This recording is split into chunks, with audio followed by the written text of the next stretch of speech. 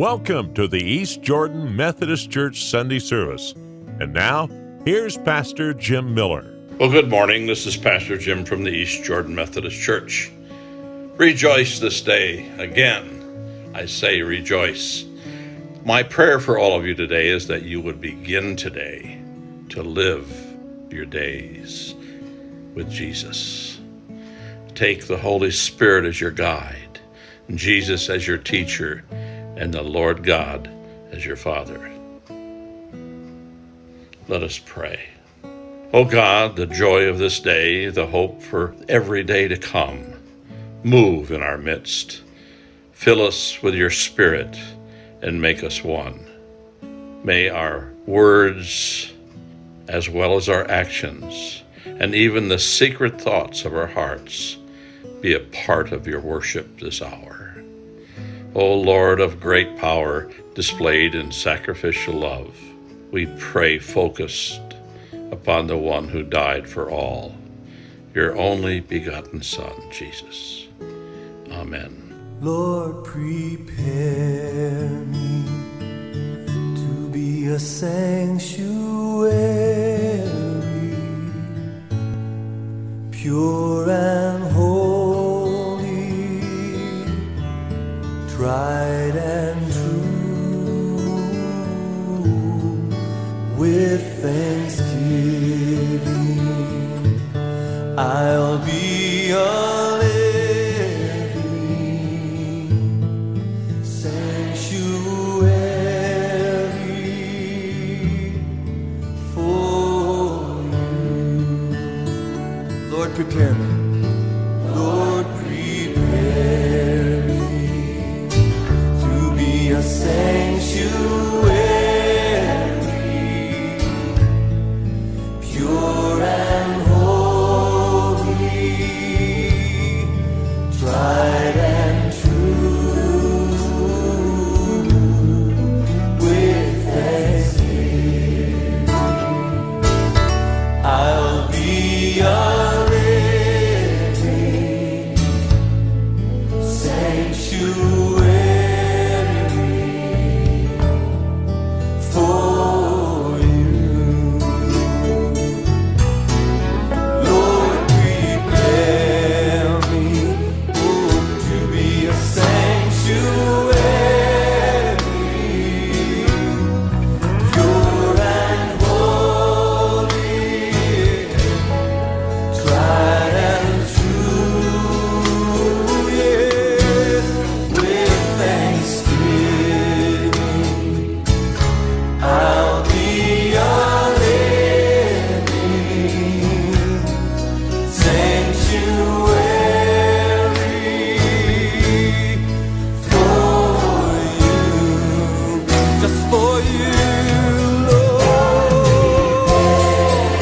Prepare me, Lord, to be a sanctuary,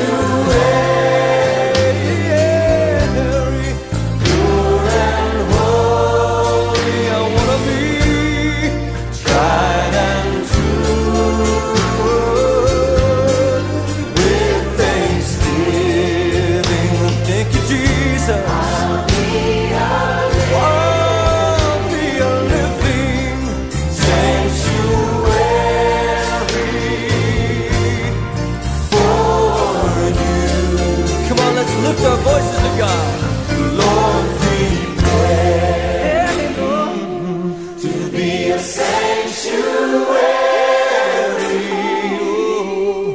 pure and holy, yeah, tried and true, with thanksgiving. Oh, thank you, Jesus. I'll be a living sanctuary for you.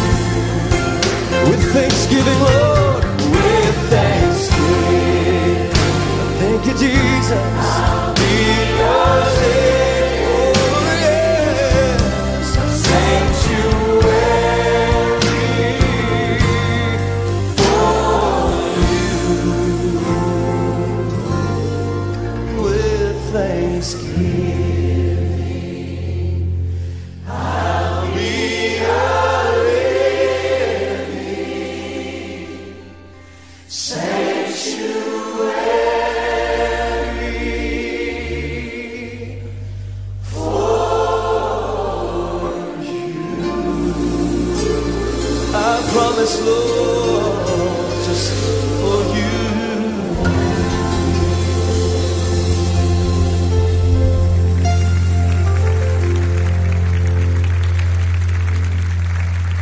The scripture that I've chosen for today's message comes from Paul's letter to the Philippians, chapter 4, verses 4 through 9. Rejoice in the Lord always. I will say it again, rejoice. Let your gentleness be evident to all. The Lord is near.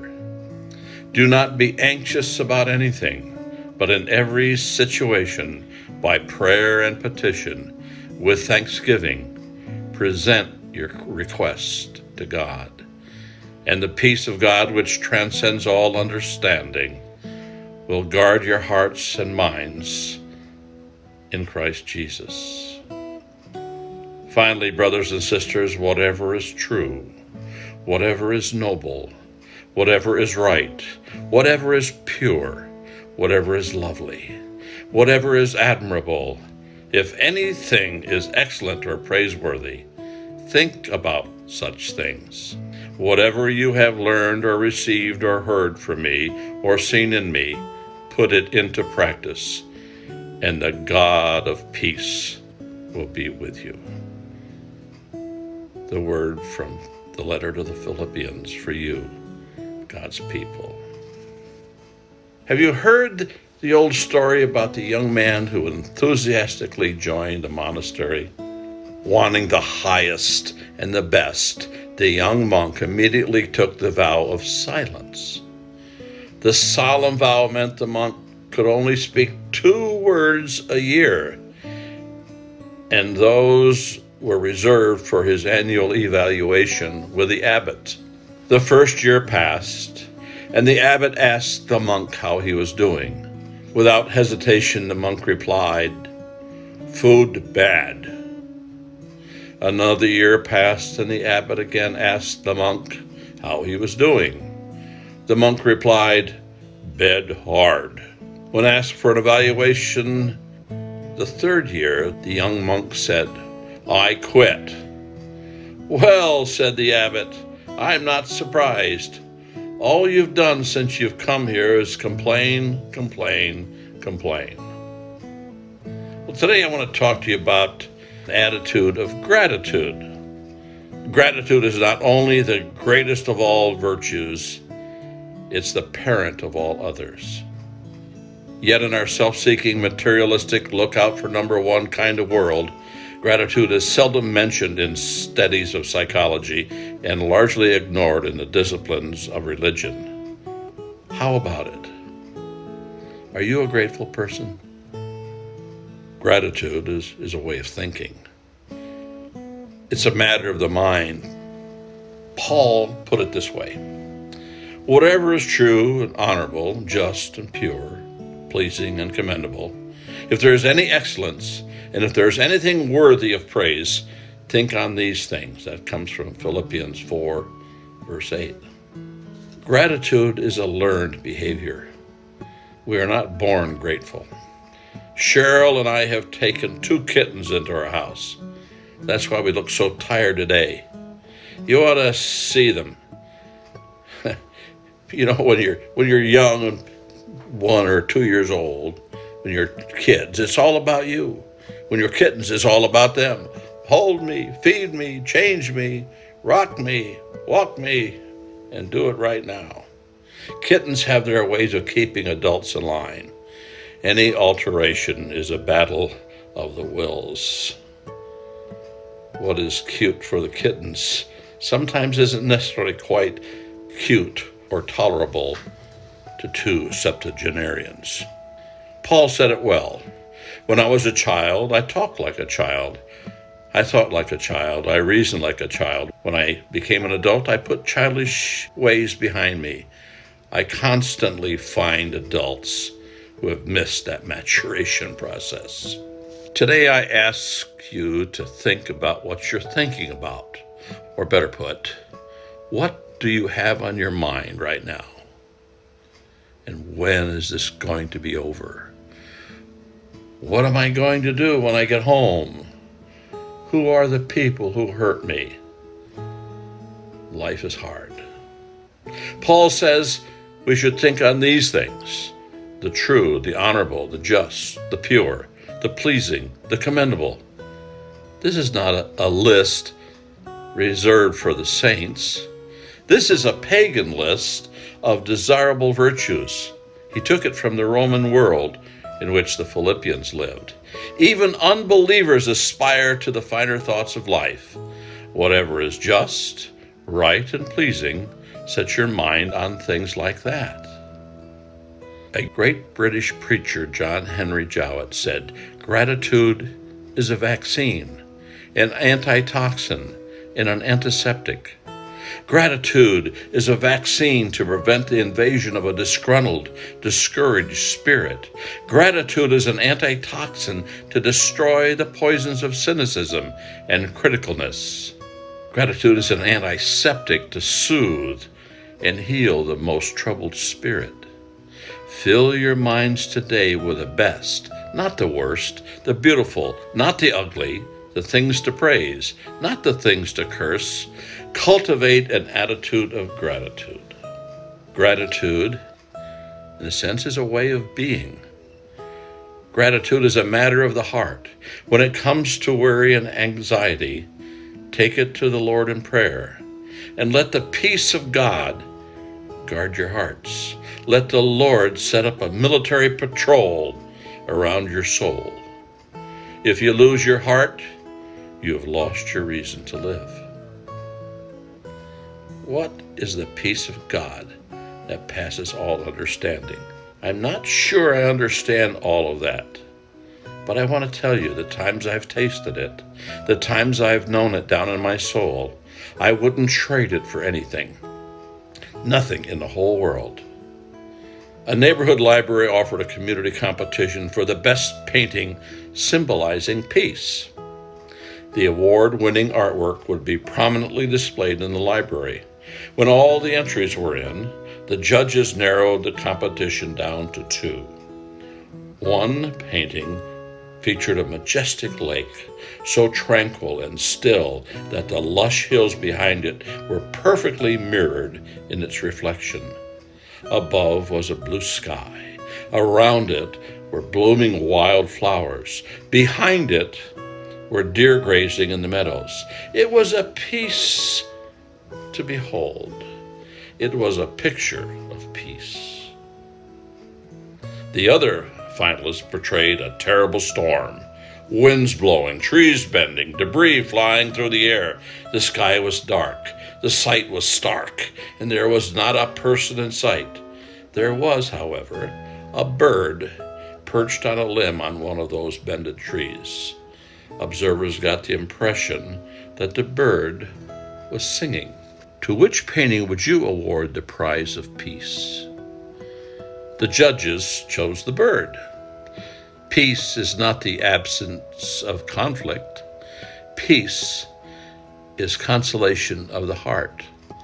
Paul wrote this from a Roman prison where he was sentenced to die. Though billows roll, he keeps my soul. My heavenly Father watches over me. Do not worry about anything, but in everything, by prayer and supplication, with thanksgiving, let your requests be made known to God. From Philippians 4, verse 6. A district superintendent preached a 30-minute sermon in one of his inner-city churches on the subject of gratitude. He concluded the sermon by saying, "And remember, however small the gift, always be grateful to the Lord." The offering followed the sermon, and when no one could find this offering plates, this district superintendent offered his hat for the collection. The hat was passed, but when it came back to the good reverend, he shook it carefully, tipped it cautiously, and discovered it to be empty.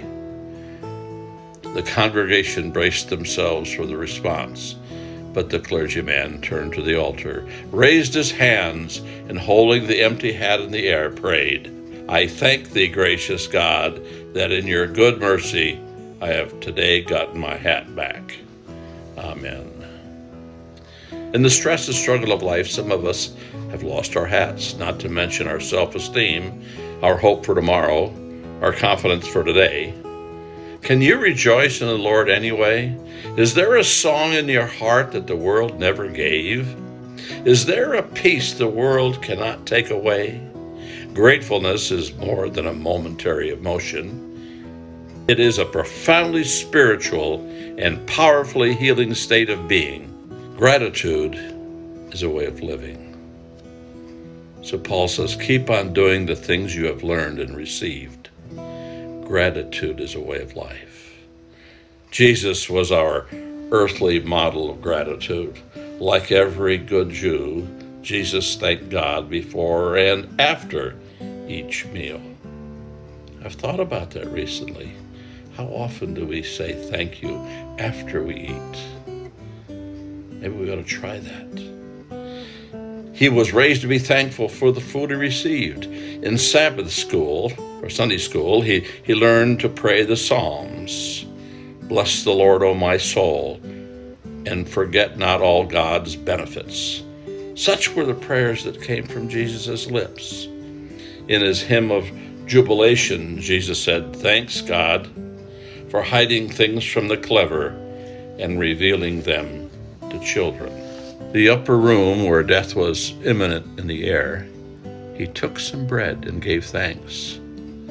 Jesus was grateful for the birds of the air, the lilies of the field, the critters that roam the countryside, and the creatures that swim in the sea.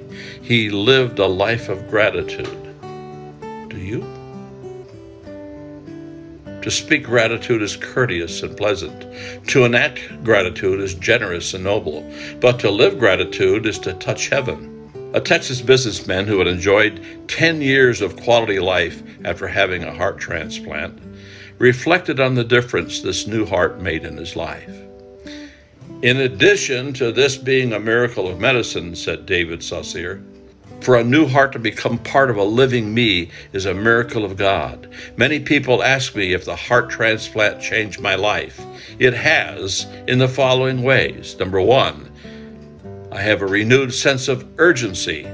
I know that if I want to stop and smell the roses, I'd better do it now. Number two, there is gratitude. I do not understand this miracle. All I can do is accept it and feel grateful for each additional day. And three, finally, I walk a little closer to God. When someone goes with you through the valleys of the shadows of death, you develop a special bond with them. My God and I went through this transplant together. Let me ask you, are you living a life of gratitude? Give thanks with a grateful heart. Give thanks to the Holy One. Give thanks because he's given Jesus Christ, his Son. And now let the weak say, I am strong. Let the poor say, I am rich because of what the Lord has done for us. Live a life of gratitude. Amen. Now hear the benediction. May the peace of God enfold us. May the love of God uphold us. May the wisdom of God control us. Have a good week. Amen. Rejoice, the Lord is King, your Lord and King adore. Mortals give thanks and sing and triumph evermore. Lift up your heart, lift up your voice, rejoice again, I say, rejoice.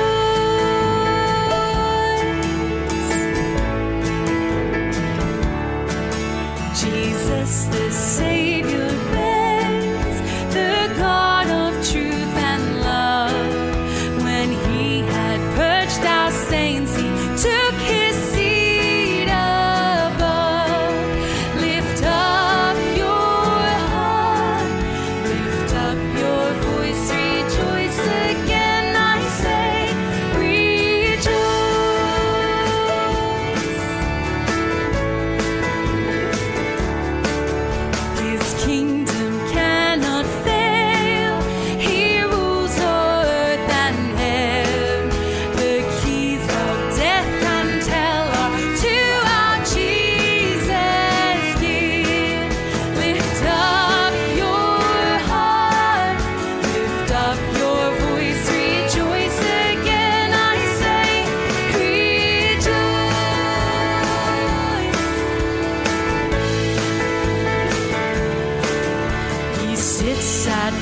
God's right hand, till all his foes submit and bow to his commands and fall beneath his feet.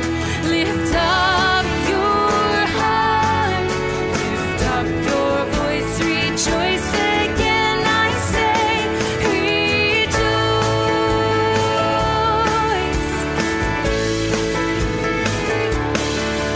Rejoice in glorious hope, Jesus the judge shall come and take his servants up to their eternal